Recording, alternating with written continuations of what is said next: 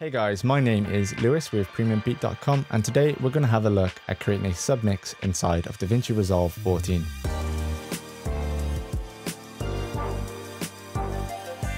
When you have completed your edit and set the levels for your individual audio clips and tracks, you can take your audio to the mixing page to further refine your audio mix. And one way of simplifying the process is with a submix. Submixes simply combine multiple tracks into a single channel strip to be mixed. So why do this? Why not adjust the levels on the track and the clip itself? Well, let's use the example that I have on screen. We have two characters speaking in the scene, so I have two dialogue tracks. And as you can see here, I have three other tracks for different sound effects. The noise of the patrons at the restaurant, plates clattering, the odd footstep, and I think there's a champagne pop in there somewhere. So that's three different tracks and several various clips that I'm going to have to continually adjust if I feel like something's a little bit too loud after the initial playback. So if I want to slightly increase the dialogue at any given moment, or perhaps lower all of the sound effects by a few decibels, it's going to be easier to do that with a submix. Now, this is how you can do that in Resolve 14. With your edit complete, jump from the edit page to the Fairlight page. And at the top menu, we're going to select Fairlight, Bus Format, and open the Bus Format window.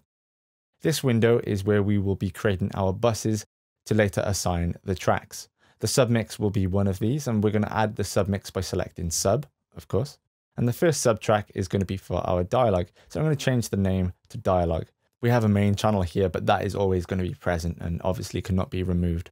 And I'm going to create another mix for the sound effects. And I'm going to change the color of these mixes to something a little bit different from the main channel, just so we have a visual identifier of what we're working with. Our submixes are now set up, and we have to assign the audio tracks to the correct mix.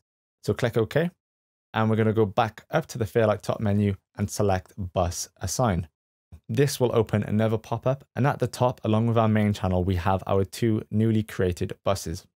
And underneath, we have the available tracks that we can assign to our buses. Now, to assign the tracks to the correct bus, we have to first activate the bus, and we do so by clicking on B1 or B2. Now, I will say, I don't think Resolve does an excellent job of identifying which bus you are working on. If you can see it on your screen from home, the main channel and the second bus are slightly grayed out. But when you're working with multiple buses, perhaps a highlight or a stroke effect would be better. Perhaps in a future update, we'll see that. So now I'm on B1 dialogue, and all I'm going to do is select Man and Stranger because they are my dialogue tracks. And then I'm going to jump up to the sound effects bus and select Restaurant, Plates, and Footsteps. And once you have assigned a track, you can see that the tracks will have the bus numbers after the main channel, B1, B2, and so forth. Hit save, and we're now ready to play with our submixes.